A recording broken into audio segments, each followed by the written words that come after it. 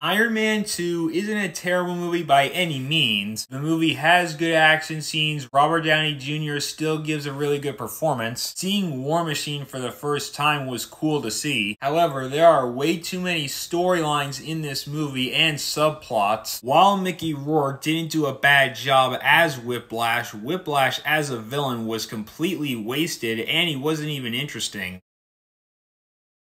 Iron Man 3 is a very fun movie with a great score.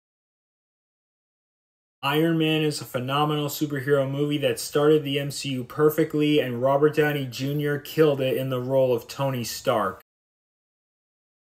Captain America: The First Avenger is a fun movie, but it's not the best. Captain America: Civil War is a phenomenal MCU movie with a fantastic performance from Chadwick Boseman.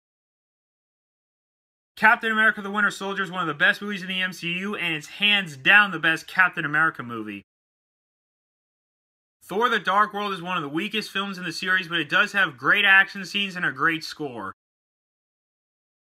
Thor: Love and Thunder is entertaining. This isn't the best Thor movie. There is still good action scenes. Chris Hemsworth does a great job. Christian Bale is great as Gore the God Butcher. Gore the God Butcher is a very scary and frightening villain. Thor 1 is a very fun movie with great action scenes. Thor Ragnarok is a blast of a movie, and I think this is in my top 10 favorite MCU movies.